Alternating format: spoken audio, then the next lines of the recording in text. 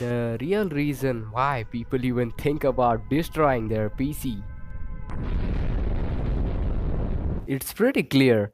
The PC might be not working up to the task. So today in this video, we will make our PC run great again. So let's get started. So first of all, let me show you what's the problem going on in my PC. So in the task manager, you can see the CPU is 93% consumed and memory is 57%. These figures are totally not acceptable. So we need to do something. So we're doing a little bit of magic with optimizer for Windows. You can see our CPU percentage dropped to about 10%. And I'm doing even more amount of work. You can see 71 memory usage and our CPU is managing a very low 10% range. And moving over to the reason why this happens, you can see lots of services in the Windows takes up a lot of CPU and memory usage there. So we need to optimize this usage. So heading over to the GitHub page, in the optimizer, you can see Hellsberg did a very good job of making this optimizer, and this tools does it all.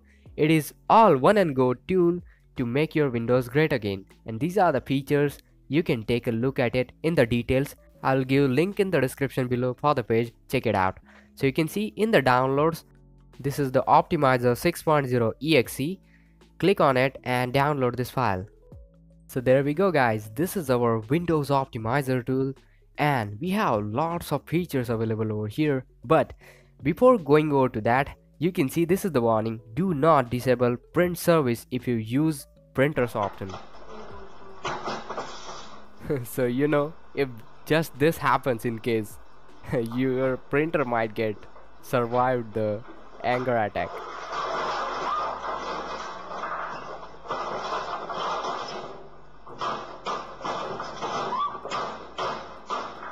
Anyways, moving over to the optimizer, you can see here we have most of the services that Windows automatically runs without your permission. So they kind of consume your CPU and memory all the time.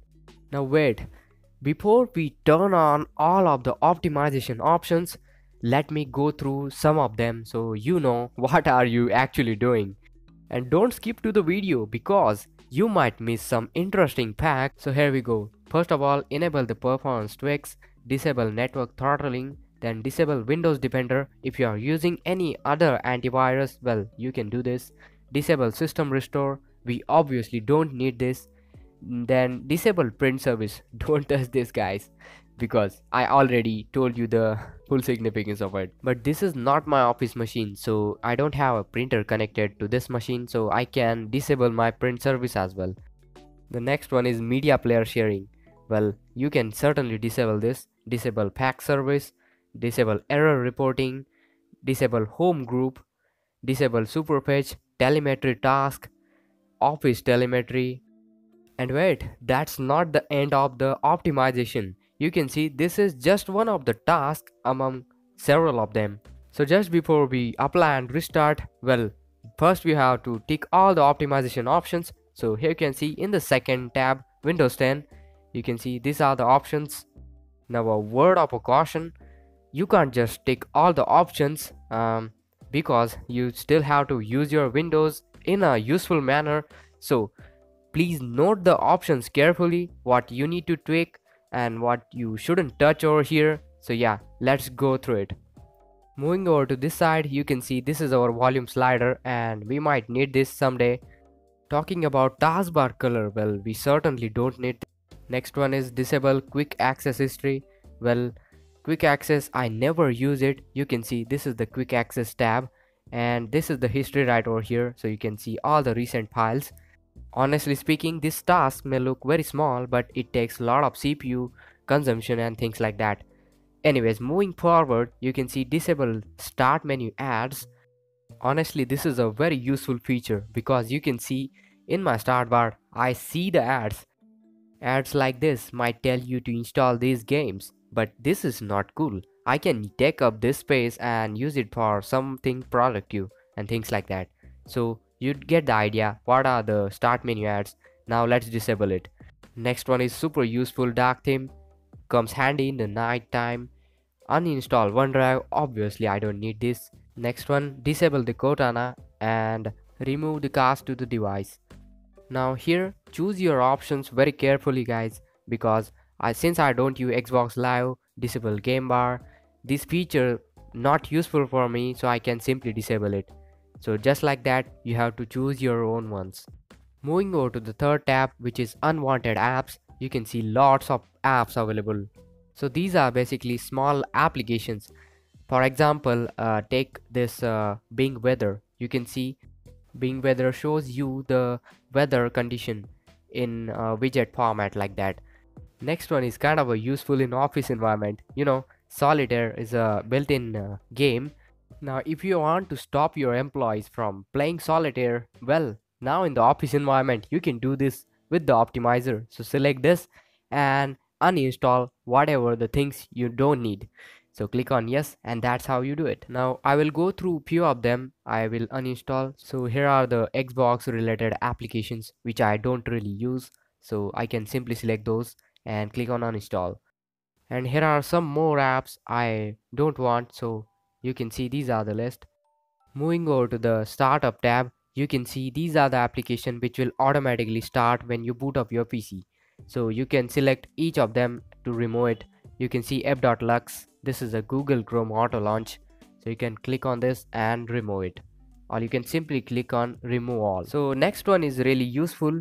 So you need all of those useful apps in one click. Well, you can simply select a list of those apps what you need and select the 64-bit version over here, and you can simply download all of those and install it in one click. That is really useful. Next one is a cleaner. This will clean up your system. So these all things are useful, so you can select all and clean. So yeah, you can see this one includes temporary files, BSOD, mini dumps, and error reports and things like that. The small files which you don't really need. In the host tab, you can see you can do various ad blocks and other things like that. Now I'm clicking on this enable ad blocks plus social. So you can see all of these websites. Now you can simply block all of these websites on this IP, and you can even make a host file according to your needs, and also there is option for restoring defaults.